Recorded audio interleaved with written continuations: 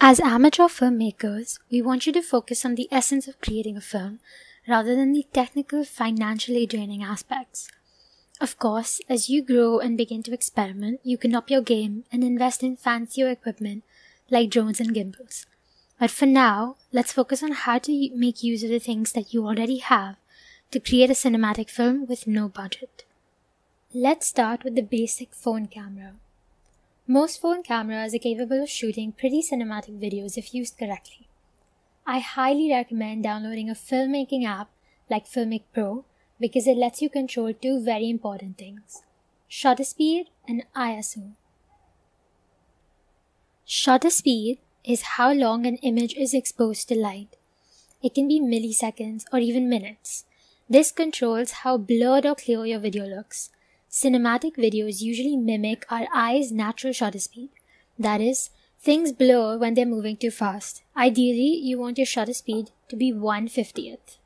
When you do this, your image will become very bright or exposed. Here's when you need to decrease your ISO. Your ISO will change in different locations depending on the light, but it's best to have a lower ISO so that your video does not have any digital noise. So basically, remember two things. Shutter speed should be 1/50th and ISO should be low. Of course, in darker locations, your ISO is bound to go higher, but try to avoid this. You can implement these settings on an iPhone using the Filmic Pro app mentioned earlier and set on a DSLR normally. This will dramatically change the quality of your videos. Lastly, composition. This is just how the subjects in your video are placed within the frame. Again, for a cinematic look, you want to mimic the natural eye level. To do this, you should place your subject's eyeline in line with the camera lens. The best thing to do to accomplish this is to use a tripod. However, it's possible that a tripod isn't easily available to you. The first time I made a film, I used a pile of books as a makeshift tripod. This is the cheapest and most effective way to control your eyeline and composition.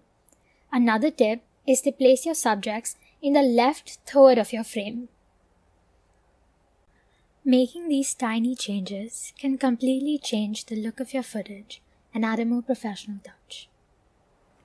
After you have your equipment set up, it's time to work with the cast and crew to bring your vision to life.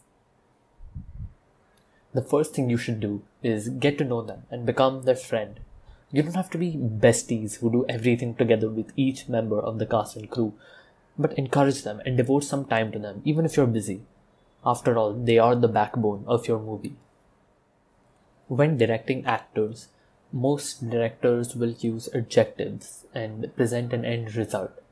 For example, saying things like be excited, be worried, be angry will lead the actor to fake an emotion rather than actually experience it.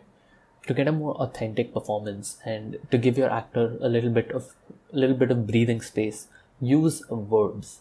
Say things like convince us you're worried or insist that you're angry. This will allow your actor to express more complex and realistic emotions, as well as the chance to improvise a little and make their role their own.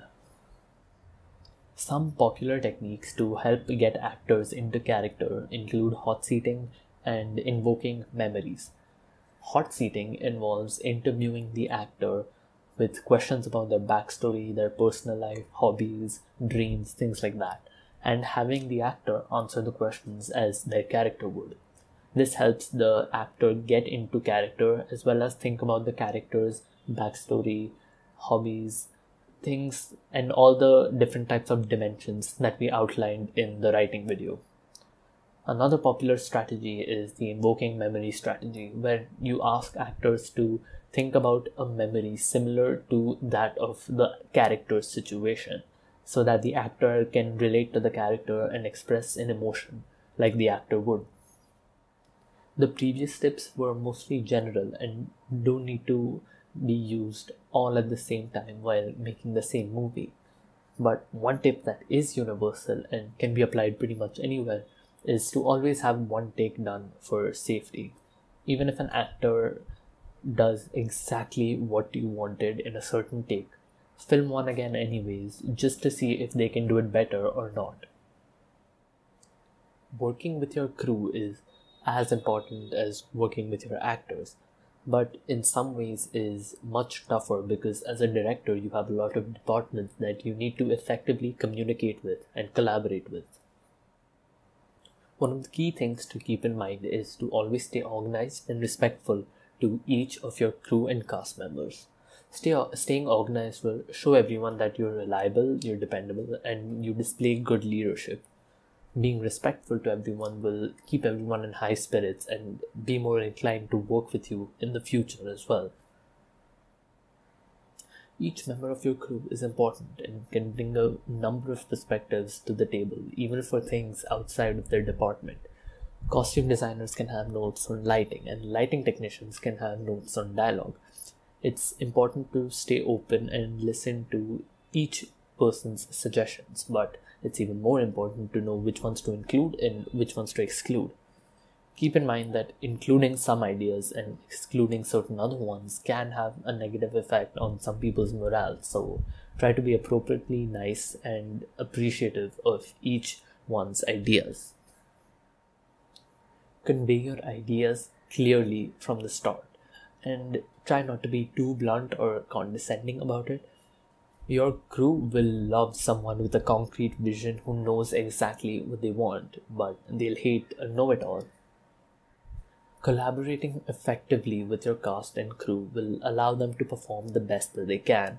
It will compel your peers to want to collaborate with you and make them want to do it in the future. And most importantly, it will make your film the best that it can be.